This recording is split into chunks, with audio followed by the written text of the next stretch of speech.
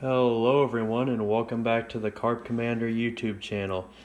Today we are making a bread pack bait out of a loaf of bread and some jello.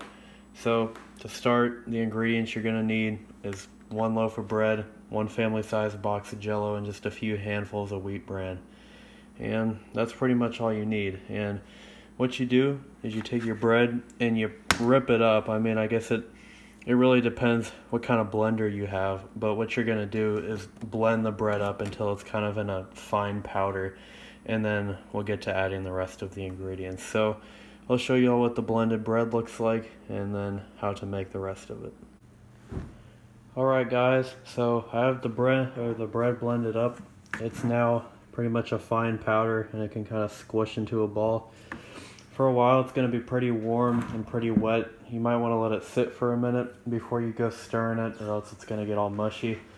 What I like to do when it comes right out of the blender is just fluff it up and get all the chunks out and make sure it's smooth to mix everything else in. Once you get it out and it's cooled down though, you can go ahead and add that wheat bran. You just mix it right in there. That was 2 cups. Usually that's what I do. You can always add more bread or you can add more wheat bran depending on how well it's breaking down. It really doesn't matter that much, but mix it up good.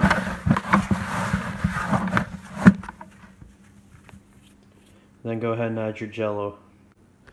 Alright guys, once you add your jello, which I'm using 2 small 3-ounce packs, which is basically the equivalent of 1 family size pack. Go ahead and mix it in, and it should look nice and, well, like whatever the color of the jello is, and it should smell really good because bread isn't real strong.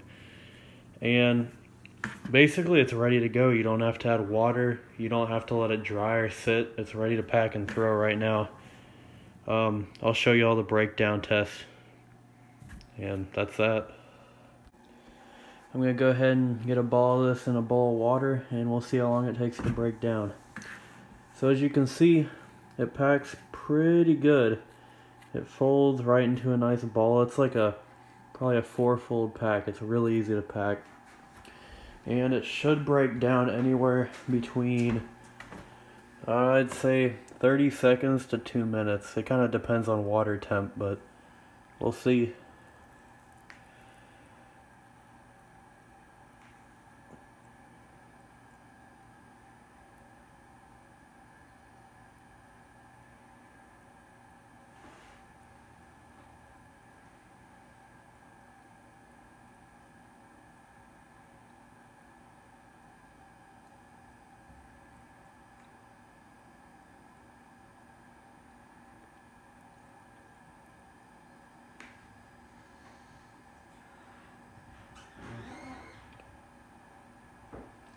And it is now pretty much broke down. That was about 45 seconds, I'd say. So that's usually right where I want it.